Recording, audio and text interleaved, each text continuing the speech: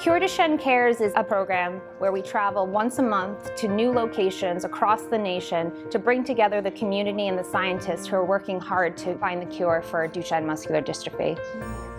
Duchenne muscular dystrophy is a genetic disorder which creates muscle wasting in boys, with the boys' life expectancy reaching about age 30. My son was diagnosed about 2 weeks ago.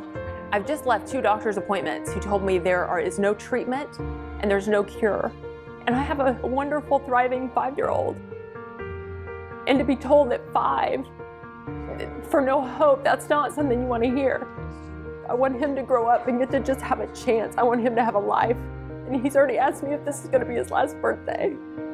To see young families newly diagnosed at these events, at that point, it's so raw, so fresh, so, oh my God, it's like you just handed me a death sentence on my son. She needs to know that we are right there. Your boy has a chance. To be able to hear from professionals, to hear from other families who've walked that road. Starting out, you don't really know where to start. You don't know who to turn to or which path to take. You think you're on an island, you think you're the only one who has these problems. Turns out there's a room full of people. Connecting with other families really helps to play a part in keeping your sanity, and it also gives you hope.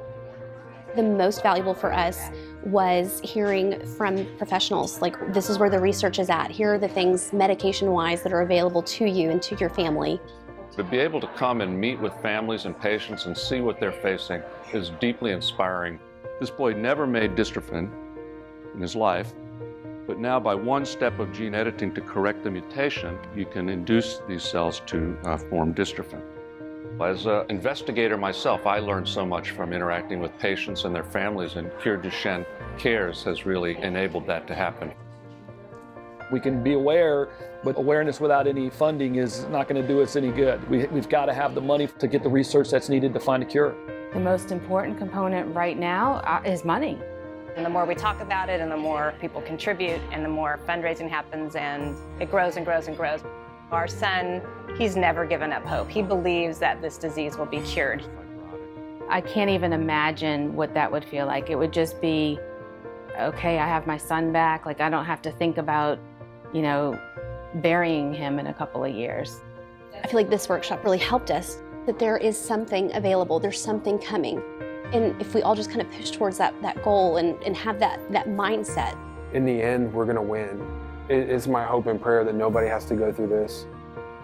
Be in this group of people who all know where we're coming from, who've all had the same gut punches that we've had. It has given me more than $1 million could give me. I really do believe that.